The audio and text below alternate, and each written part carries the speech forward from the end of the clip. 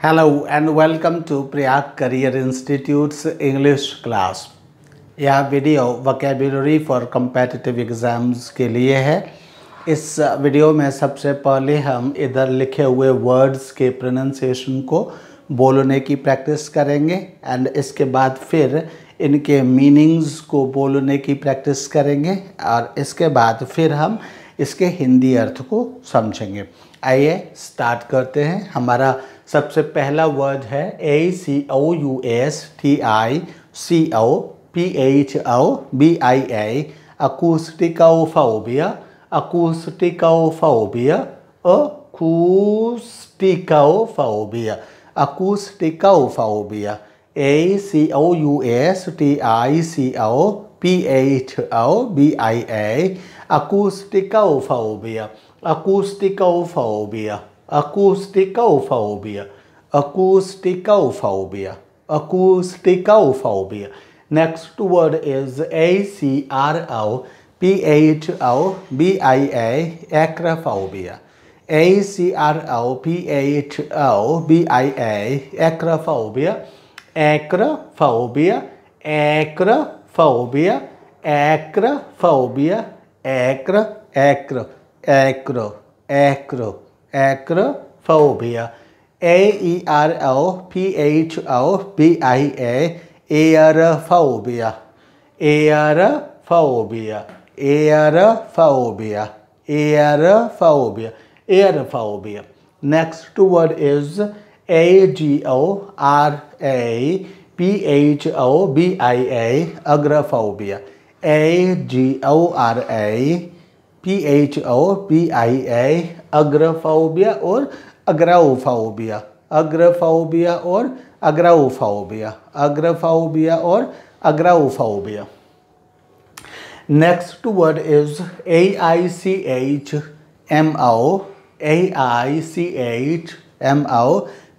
PHOBIA achymophobia achymophobia achymophobia achymophobia achymophobia achymophobia achymophobia achymophobia achymophobia Next word is AILUROPHOBIA AILUROPHOBIA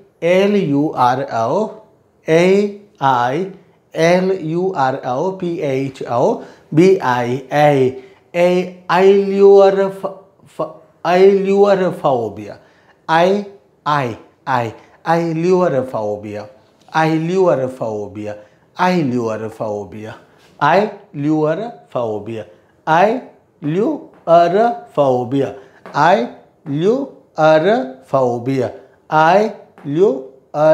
Ilurophobia Ilurophobia Ilurophobia Ilurophobia Ilurophobia Next इसी के साथ दूसरा है GATOPHOBIA gatophobia gatophobia gatophobia GATOPHOBIA gatophobia gatophobia gatophobia gatophobia Next word is ALGOPHOBIA ALGOPHOBIA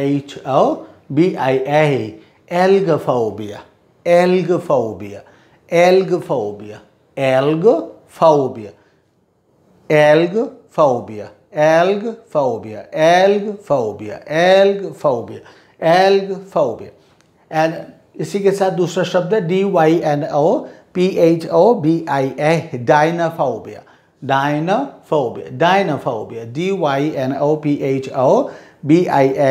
dynophobia dynophobia dynophobia Next word is ANDROPHOBIA ANDROPHOBIA androphobia androphobia androphobia Next word is ANEMOPHOBIA anemophobia anemophobia, anemophobia, anemophobia, anemophobia, anemophobia, anemophobia, anemophobia, anemophobia. Next word is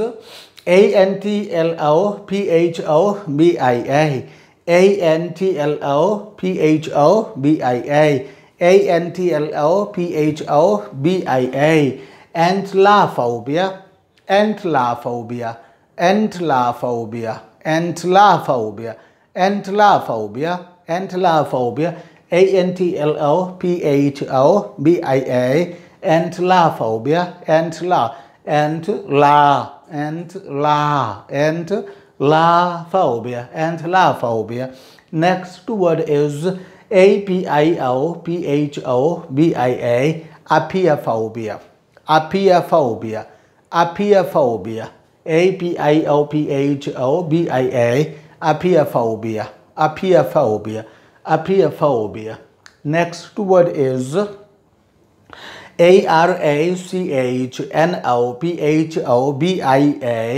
arachnophobia, arachnophobia, arachnophobia, arachnophobia, arachnophobia, arachnophobia, arachnophobia, arachnophobia, arachnophobia, arachnophobia, arachnophobia. Next word is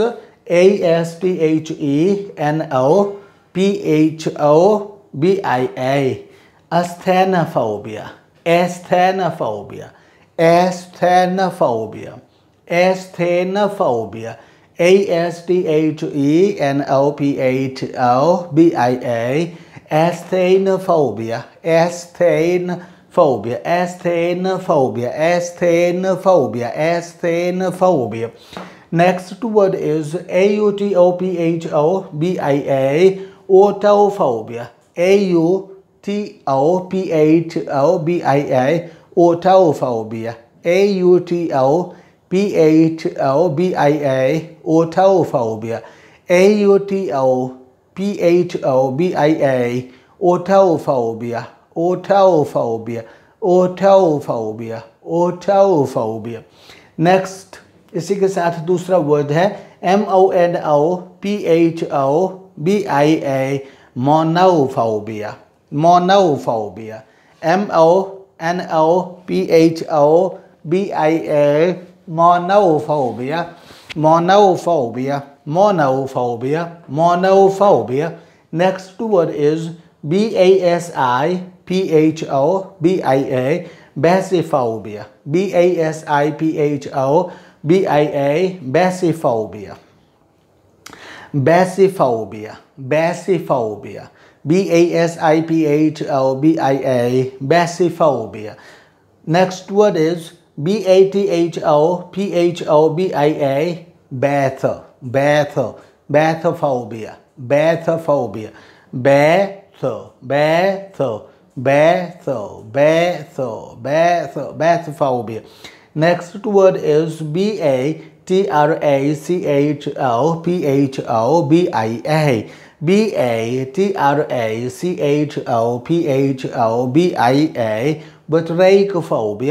batrachophobia, batrachophobia, batrachophobia, batrachophobia, batrachophobia, batrachophobia, batrachophobia. Next word is belonophobia, ballonophobia,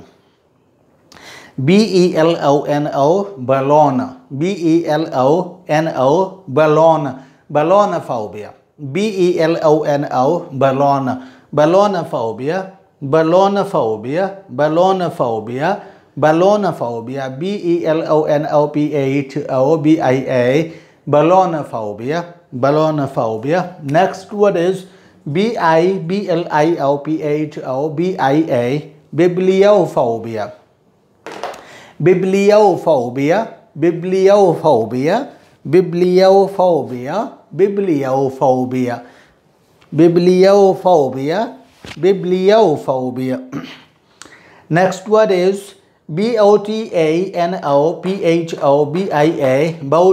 botanphobia, botan,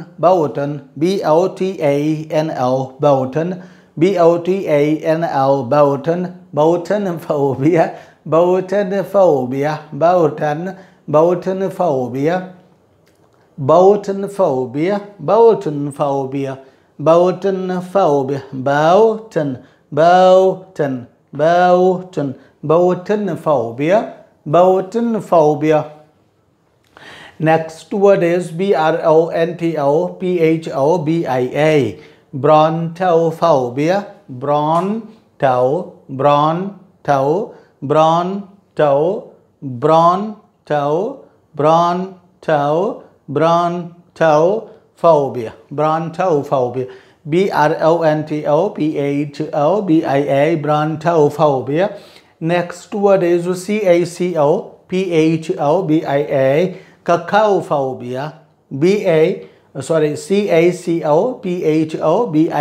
cacophobia, cacophobia,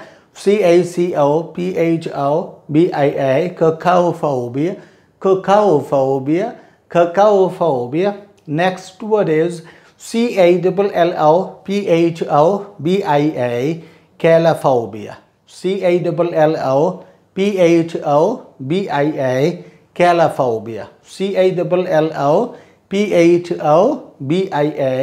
callophobia, callophobia, callophobia, callophobia, callophobia, callophobia. Next word is cheimophobia,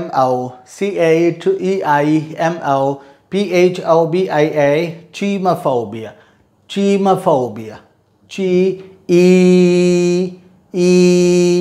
एक आई जैसी line और double dot chemophobia, chemophobia, chemophobia, cheimophobia, chemophobia, chemophobia, chemophobia, chinophobia,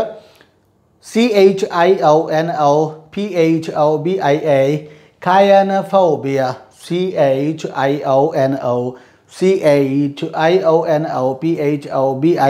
chionophobia, chionophobia, chionophobia, chionophobia, chionophobia, chionophobia. Next word is chirophobia, chirophobia, chirophobia, chirophobia, chirophobia, chirophobia, chirophobia, chirophobia, chirophobia, chirophobia, chirophobia, chirophobia. Next word is chromophobia, chromophobia, chromophobia, chromophobia, chromophobia, chromophobia, chromophobia, chromophobia, chromophobia. Next word is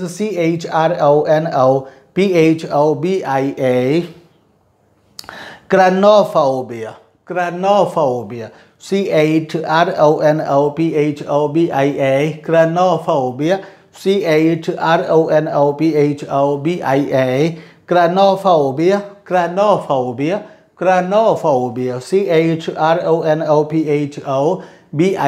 chronophobia, chronophobia, chronophobia. Next word is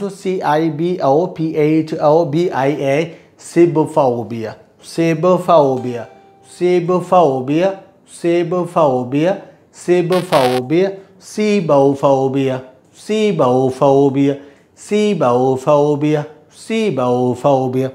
Next word is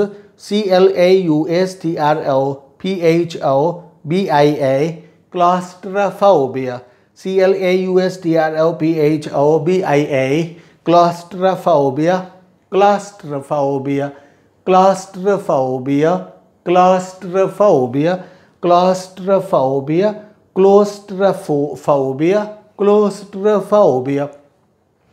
ये words थे, इनके pronunciations के हमने बोलने की practice की। Now अब इसके बाद देखिए इसमें फोबिया का मतलब होता है, इनके मीनिंग्स को हम कैसे पढ़ेंगे।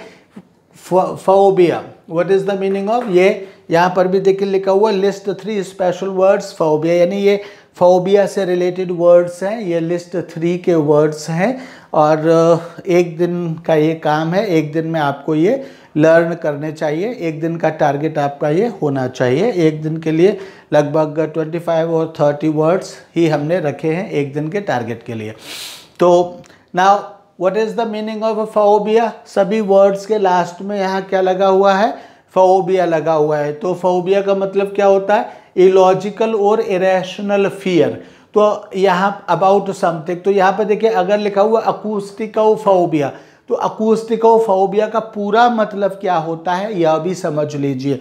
अकूस्टिकोफोबिया का पूरा मतलब सिर्फ साउंड्स नहीं है, बल्कि कैसे पढ़ना है आपको, ऐसे नहीं पढ़ना है अकूस्टिकोफोबिया मीन्स साउंड्स, ऐसे नहीं पढ़ा जाना है, बल्कि ऐसे पढ़ना है अकूस्टिकोफोबिया मीन्स इलॉजिकल और इरेशनल फियर अबाउट साउंड्स।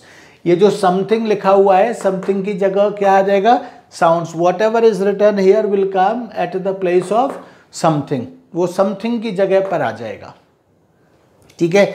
तो अकूस्टिकोफोबिया, अकूस्टिकोफोबिया मीन्स इलॉजिकल और irrational fear about sounds. अकूस्टिकोफोबिया, अकूस्टिकोफोबिया means illogical or irrational fear about sounds. In the same way, acrophobia, acrophobia means illogical or irrational fear about air.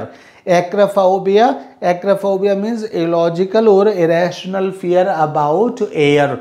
Airphobia, airphobia means also irrational, illogical or irrational fear about sounds. Agoraphobia, अग्रफोबिया और अग्राओफोबिया, अग्रफोबिया और अग्राओफोबिया दोनों का ही मतलब क्या है, illogical और irrational fear about open space, illogical और irrational fear about open space.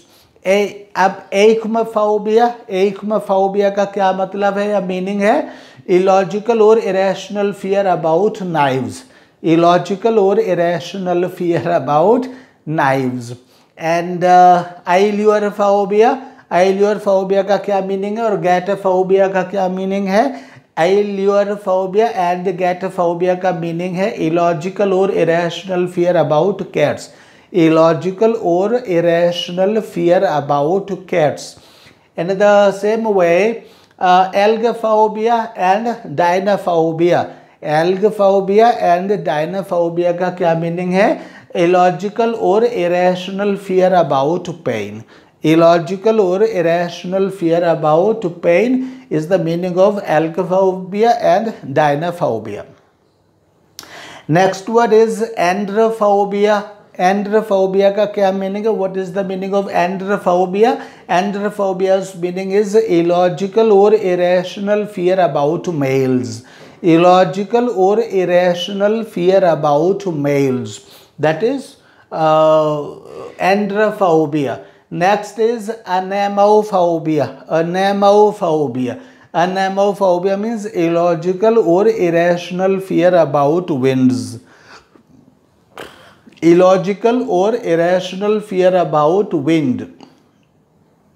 Antilophobia, antilophobia, antilophobia means illogical or irrational fear about floods, illogical or irrational fear about floods. Antilophobia means illogical or irrational fear about floods.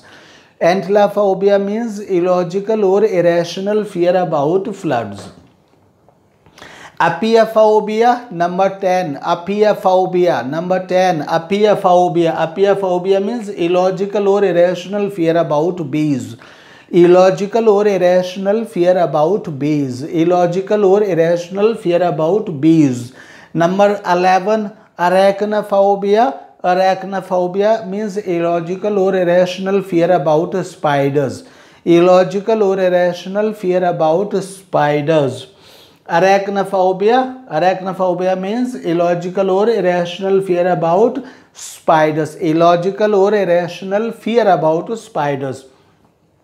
Number 12, asthenophobia. Asthenophobia. Asthenophobia means illogical or irrational fear about weakness. Illogical or irrational fear about weakness. Illogical. Asthenophobia. Asthenophobia means illogical or irrational fear about weakness. Next word is number 13.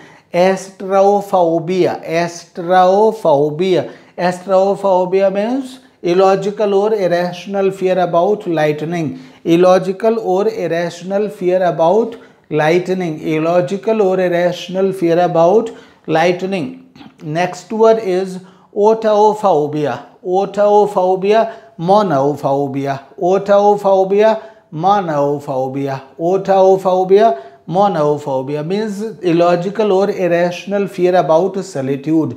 Illogical or irrational fear about solitude. Next word is bathyphobia. Bathyphobia means illogical or irrational fear about walking. Illogical or irrational fear about walking. Bathyphobia. Bathyphobia means illogical or irrational fear about depths. Illogical or irrational fear about depths. Illogical or irrational fear about depths. Right? And batrachophobia. Batrachophobia means illogical or irrational fear about frogs. Illogical or irrational fear about frogs. Illogical or irrational fear about frogs. And ballonophobia. Ballonophobia. Ballonophobia means illogical or irrational fear about needles. Illogical or irrational fear about needles. Illogical or irrational fear about needles. Illogical or irrational fear about needles. Ballonophobia. Bibliophobia. Bibliophobia means illogical or irrational fear about books. Bibliophobia means illogical or irrational fear about books. Bibliophobia means illogical or irrational fear about books. Next is Boutonphobia. Boutonphobia. Boutonphobia. B-O-T-A-N-O-P-H-O-B-I-A. Boutonphobia. Boutonphobia means illogical or irrational fear about plants. Illogical or irrational fear about plants. Illogical or irrational fear about plants. Illogical or irrational fear about plants. Next word is 21st. B-R-O-N-T-O-P-H-O-B-I-A. Brontophobia. Brontophobia. Brontophobia means illogical or irrational fear about thunder. About thunder. About thunder. Illogical or irrational fear about thunder. Illogical or irrational fear about thunder. Illogical or irrational fear about thunder. Next word is cacophobia. Cacophobia. Cacophobia means illogical or irrational fear about ugliness. Illogical or irrational fear about ugliness. Illogical or irrational fear about ugliness. Cacophobia means illogical or irrational fear about ugliness. Next word is calophobia. Calophobia. Calophobia means illogical or irrational fear about beauty. Illogical or irrational fear about beauty. Illogical or irrational fear about beauty. Calophobia. Calophobia means illogical or irrational fear about beauty. Calophobia means illogical or irrational fear about beauty. Next word is chemophobia. Chemophobia. Chemophobia means illogical or irrational fear about cold. Illogical or irrational fear about cold. Chemophobia. Chemophobia. Illogical or irrational fear about cold. Illogical or irrational fear about cold. Next word is Kyanophobia. Kyanophobia. Kyanophobia. Kyanophobia means illogical or irrational fear about snow. Illogical or irrational fear about snow. Illogical or irrational fear about snow. Next word is Chiriophobia. Chiriophobia. Chiriophobia. Chiriophobia means illogical or irrational fear about hands. illogical or irrational fear about hens, illogical or irrational fear about hens, illogical or irrational fear about hens. Next is chromophobia, chromophobia, chromophobia. Chromophobia means illogical or irrational fear about colors, illogical or irrational fear about colors, illogical or irrational fear about colors. Chronophobia, chronophobia, chronophobia means illogical or irrational fear about time. Chronophobia, chronophobia means illogical or irrational fear about time. Next is sibphobia, sibphobia, sibphobia, sebophobia, sibphobia, sebophobia, sibphobia, sebophobia. Illogical or irrational fear about food, illogical or irrational fear about food, illogical or irrational fear about food, illogical or irrational fear about food. Next word is claustrophobia, claustrophobia, claustrophobia, claustrophobia. Claustrophobia means illogical or irrational fear about closed places, illogical or irrational fear about closed places, illogical or irrational fear about closed places. Claustrophobia, claustrophobia means illogical or irrational fear about closed places. Now we need to say illogical. Illogical means not logical. Ill plus logical becomes illogical. And in the same way, irrational. Ir plus rational. Ir plus rational means not rational. Ill and एर दोनों का ही मतलब not होता है, इल और एर दोनों का ही मतलब नॉट होता है. तो illogical means not logical and irrational means not rational.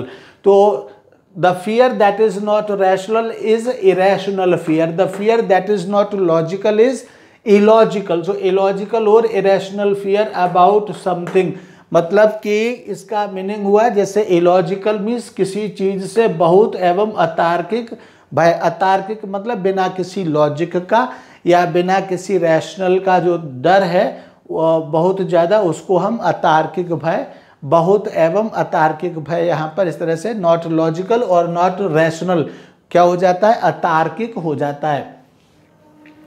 अब अकूस्टिकोफोबिया का मतलब क्या हुआ, इलॉजिकल और irrational fear of sounds. Illogical और इरेशनल फियर ऑफ साउंड्स का मतलब क्या हुआ, इसका मतलब हुआ किसी चीज मतलब आवाज से बहुत एवं अतार्किक भय, आवाज से बहुत एवं अतार्किक भय. इसी तरह से अकूस्टिकोफोबिया, साउंड्स, अगर मैंने कहा कि इलॉजिकल और इरेशनल फियर ऑफ साउंड्स, तो इलॉजिकल और इरेशनल फियर ऑफ साउंड्स का मतलब है कि आवाज से बहुत एवं अतार्किक भय. इसी तरह से अगर मैंने इलॉजिकल और इरेशनल फियर ऑफ एयर कहा, इलॉजिकल और इरेशनल फियर ऑफ एयर, इसका मतलब है कि हवा से बहुत अधिक एवं अतार्किक भय. इसी तरह से इलॉजिकल और irrational fear of open space अगर मैं कहता हूँ तो इसका मतलब है कि खुली जगह से बहुत अधिक एवं अतार्किक भय. इसी तरह से अगर मैं कहता हूँ इलॉजिकल और इरेशनल फियर अबाउट नाइव्स, तो इसका मतलब होता है कि चाकुओं से अत्यधिक, बहुत अधिक या फिर अतार्किक भय. इसी तरह से अगर मैं इलॉजिकल और इरेशनल फियर ऑफ कैट्स कहता हूँ, इलॉजिकल और इरेशनल फियर ऑफ कैट्स कहता हूँ, तो इसका मतलब हुआ कि बिल्लियों से बहुत अधिक एवं अतार्किक भय. इसी तरह से अगर मैं इलॉजिकल और irrational fear of about pen कहता हूँ, तो इसका मतलब है कि दर्द से बहुत अधिक और अतार्किक भय. ये शायद मैंने यहाँ ऑफ बोल दिया है, तो ऑफ की जगह उसको अबाउट समझ लेंगे, अदरवाइज मुझे वीडियो पूरा दोबारा से बनाना पड़ेगा. तो मुझे लगता है ऑफ मैंने बोल दिया है, तो ऑफ की जगह मुझे वहाँ अबाउट बोलना है. एंड इलॉजिकल और इरेशनल फियर अबाउट मेल्स कहता हूँ मैं, इलॉजिकल और इरेशनल फियर अबाउट मेल्स, इसका मतलब है कि पुरुषों से अत्यधिक और अतार्किक भय। इसी तरह से अगर मैं इलॉजिकल और इरेशनल फियर अबाउट विंड कहता हूँ तो इसका मतलब है कि हवा से बहुत अधिक या अत्यधिक और अतार्किक भय। इसी तरह से अगर मैं इलॉजिकल और इरेशनल फियर अबाउट फ्लड्स कहता हूँ तो इसका मतलब है कि बाढ़ से अत्यधिक और अथवा अतार्किक भय। इसी तरह से अगर मैं इलॉजिकल और इरेशनल फियर ऑफ बीज कहता हूँ, इसका मतलब है कि मधुमक्खियों से अत्यधिक और अतार्किक भय। इसी तरह से अगर मैं इलॉजिकल और इरेशनल फियर अबाउट स्पाइडर्स कहता हूँ तो इसका मतलब है कि मकड़ी से अत्यधिक और अतार्किक भय। इसी तरह से यदि मैं इलॉजिकल और इरेशनल फियर अबाउट वीकनेस कहता हूँ तो इसका मतलब हुआ कि कमजोरी से बहुत अत्यधिक या फिर अतार्किक भय। इसी तरह से लाइटनिंग, अगर मैं कहता हूँ इलॉजिकल और इरेशनल फियर अबाउट लाइटनिंग, तो इलॉजिकल और इरेशनल फियर अबाउट लाइटनिंग का मतलब है बिजली के कड़कने से बहुत अधिक एवं अतार्किक भय। इसी तरह से अगर मैं कहता हूँ इलॉजिकल और irrational fear about solitude, illogical और इरेशनल फियर अबाउट सॉलिट्यूड, इसका भी मतलब होगा कि अकेलेपन से अत्यधिक और अतार्किक भय। इसी तरह से वॉकिंग, अगर मैं कहता हूँ इलॉजिकल और इरेशनल फियर अबाउट वॉकिंग, इसका मतलब टहलने से बहुत अधिक या फिर अतार्किक भय। इसी तरह से अगर मैं इलॉजिकल और इरेशनल फियर अबाउट डेप्थ्स कहता हूँ, इसका मतलब हुआ कि गहराई से बहुत अधिक, अत्यधिक या फिर अतार्किक भय। इसका मतलब हुआ अगर मैं कहता हूँ इलॉजिकल और इरेशनल फियर अबाउट फ्रॉग्स, इसका मतलब हुआ कि मेढक से अत्यधिक और अतार्किक भय। इसी तरह से अगर मैं कहता हूँ इलॉजिकल और irrational fear about needles, illogical और इरेशनल फियर अबाउट नीडल्स का मतलब होता है सुई से अत्यधिक या फिर अतार्किक भय। इसी तरह से बुक्स, अगर मैं कहता हूँ इलॉजिकल और इरेशनल फियर अबाउट बुक्स कहता हूँ तो इसका मतलब हुआ कि किताबों से अतार्किक भय, किताबों से अत्यधिक या बहुत अधिक अतार्किक भय। इसी तरह से अगर मैं इलॉजिकल और इरेशनल फियर अबाउट प्लांट्स कहता हूँ तो इसका मतलब हुआ कि पौधों से बहुत अधिक, अत्यधिक या फिर अतार्किक भय। इसी तरह इलॉजिकल और इरेशनल फियर अबाउट थंडर कहता हूँ तो इसका मतलब है कि तूफान से बहुत अत्यधिक या फिर अतार्किक भय। इसी तरह से अगर मैं इलॉजिकल और इरेशनल फियर अबाउट अगलीनेस कहता हूँ तो इसका मतलब हुआ कि बदसूरती से बहुत अत्यधिक या फिर अतार्किक भय। इसी तरह से कैलफोबिया, मतलब इलॉजिकल और इरेशनल फियर अबाउट ब्यूटी अगर मैं कहता हूँ तो इसका मतलब खूबसूरती से अत्यधिक और अतार्किक भय। इसी तरह से अगर मैं इलॉजिकल और इरेशनल फियर अबाउट कोल्ड कहता हूँ तो इसका मतलब हुआ कि ठंड से अत्यधिक और अतार्किक भय। इसी तरह से अगर मैं काइनोफोबिया, अगर मैं कहता हूँ काइनोफोबिया तो काइनोफोबिया नहीं, अगर मैं कहता हूँ इलॉजिकल और irrational fear about snow, illogical और इरेशनल फियर अबाउट स्नो कहता हूँ तो इसका मतलब होता है कि बर्फ से बहुत अधिक या अत्यधिक या फिर अतार्किक भय। इसी तरह से इलॉजिकल और इरेशनल फियर अबाउट हैंड्स कहता हूँ तो इसका मतलब हुआ हाथ से अतार्किक मीन्स बहुत अत्यधिक मात्रा में अतार्किक भय। जब मैं कहता हूँ इलॉजिकल और इरेशनल फियर अबाउट कलर्स, इसका मतलब हुआ कि रंगों से बहुत अधिक और अथवा अतार्किक भय। इसी तरह से यदि मैं कहता हूँ इलॉजिकल और इरेशनल फियर अबाउट टाइम, इसका मतलब हुआ कि समय से बहुत ही अत्यधिक या फिर अतार्किक भय। इसी तरह से यदि मैं कहता हूँ इलॉजिकल और इरेशनल फियर अबाउट फूड, इसका मतलब खाने से बहुत अधिक, अत्यधिक या फिर अतार्किक भय। यदि मैं कहता हूँ इलॉजिकल और irrational fear about closed places, इसका मतलब हुआ कि बंद स्थान से अत्यधिक और अतार्किक भय, यह मतलब होता है इसका। अच्छा, अतार्किक भय का मतलब क्या है? ऐसा कोई बहुत बड़ा भय जिसको कि तर्क से जिसको सिद्ध न किया जा सके, बेवजह का हो, जिसका कोई महत्व न हो, ऐसा कोई यदि हम भय दिखाते हैं किसी व्यक्ति को या किसी व्यक्ति के सामने, तो फिर हम उसको अतार्किक भय कहते हैं, बहुत बड़ा भय, या फिर हम उसको अतार्किक भय कहते हैं। दूसरा यहाँ पर देख लीजिए कि जैसे फोबिया है, तो फोबिया तो सभी वर्ड्स के साथ है, तो यहाँ जो वर्ड्स लिखे हुए हैं, ये जो वर्ड्स हैं ये लगभग अधिकांश किसका मीनिंग है? जैसे अकूस्टिकोफोबिया, तो अकूस्टिकोफोबिया में फोबिया का तो मतलब भय से है, लेकिन अकूस्टिक का मतलब किससे है? साउंड से है। तो अकूस्टिक मतलब साउंड्स, एयर, एक्र का मतलब किससे? एयर से है। अग्र या अग्रव का मीनिंग किससे है? ओपन स्पेस से है। एख्म का मीनिंग किससे है? नाइव्स से है। आइल्यूर या गेट, आइल्यूर का मीनिंग किससे है? कैट्स से है। या गेट का मीनिंग किससे है? कैट्स से है। और फोबिया का मतलब भय या डर से है। इलॉजिकल फियर से है या इरेशनल फियर से है।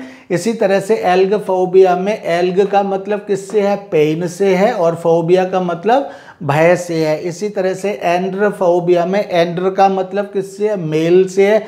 जहाँ कहीं भी एंड्र वर्ड आएगा किसी भी वर्ड में, वहाँ मेल यानी पुरुष से उसका मीनिंग कोई ना कोई ज़रूर टच होता होगा, तो इसलिए एंड्र का मतलब किससे है? मेल्स से है।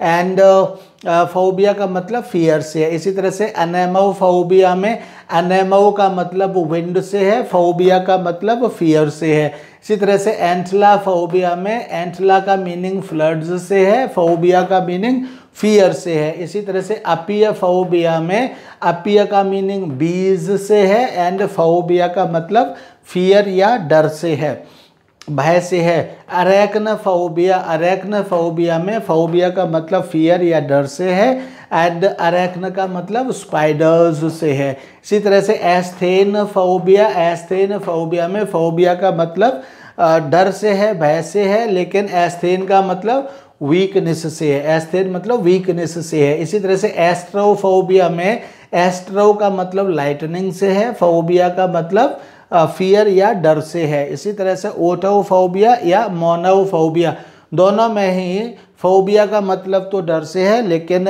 ओटो या फिर मोनो दोनों का ही मतलब सॉलिट्यूड से है। इसी तरह से बैसी का मतलब वॉकिंग से है, फोबिया का मतलब फियर या डर से है। इसी तरह से बैथ फोबिया में फोबिया का मतलब फियर और डर से है, बैथ का मतलब डेप्थ्स से है, बैथ मतलब डेप्थ्स से है इसका मीनिंग। इसी तरह से फोबिया का मतलब फियर और डर से है, लेकिन बटरैक का मतलब फ्रॉग्स से है। इसी तरह से बलून फोबिया में फोबिया का मतलब किससे है? फोबिया का मतलब फियर या डर से है, लेकिन बलून का मतलब नीडल्स से है। इसी तरह से बिब्लियोफोबिया में फोबिया का मतलब किससे है? भय या डर से है, फियर से है, लेकिन बिब्लियो का मतलब बुक्स से है। इसी तरह से बाउटन फोबिया में फोबिया का मतलब फियर या डर से है, भय से है, लेकिन बाउटन का मतलब प्लांट्स से है, कहते हैं बाउटनी। तो इसी तरह से नेक्स्ट इज ब्रोंटोफोबिया में फोबिया का मतलब फियर से है, एंड ब्रोंटो का मतलब किससे है? थंडर से है। ब्रोंटो का मतलब थंडर से है। इसी तरह से ककाओफोबिया में फोबिया का मतलब तो फियर से है या डर से है, एंड ककाओ का मतलब अगलीनेस से है, ककाओ मीन्स अगलीनेस से है इसका मीनिंग। एंड कैलाफोबिया में कैल का मतलब CALLO, इसका कैल का संबंध किससे है? ब्यूटी से है, फोबिया का मतलब फियर या डर से है। इसी तरह से चीमोफोबिया में चीम का मतलब कोल्ड से है, फोबिया का मतलब फियर या डर से है। इसी तरह से कायनोफोबिया में फोबिया का मतलब फियर से है या डर से है, एंड कायन का मतलब स्नो या बर्फ से है। इसी तरह से कायरियोफोबिया में कायरियो का मतलब किससे है, हैंड्स से है, फोबिया का मतलब फियर या डर से है। इसी तरह से क्रमोफोबिया में क्रमो का मतलब कलर्स से है, एंड फोबिया का मतलब फियर या डर से है। इसी तरह से क्रनोफोबिया में क्रनो का मतलब टाइम से है, एंड फोबिया का मतलब फियर या समय से है। सिबफोबिया या सीबोफोबिया का मतलब फूड से, मतलब फोबिया का मतलब फियर या डर से है, एंड सीबो या फिर सिब का मतलब फूड से है। इसी तरह से क्लॉस्ट्रोफोबिया में फोबिया का मतलब फियर या डर से है, एंड क्लॉस्टर का मतलब क्लोज्ड प्लेसेस से है। क्लॉस्टर मतलब क्लोज्ड प्लेसेस से है, बंद स्थान से है। तो ये इस तरह से आप इनको, जैसे चीम मीन्स कोल्ड, इस तरह से आप इसको लर्न कर सकते हैं। अकूस्टिक मतलब साउंड्स, अकूस्टिकोफोबिया मीन्स इलॉजिकल और इरेशनल फियर अबाउट साउंड्स। इस तरह से इसको आप लर्न कर सकते हैं। एक्रोफोबिया मीन्स एयर और इलॉजिकल और इरेशनल फियर अबाउट एयर।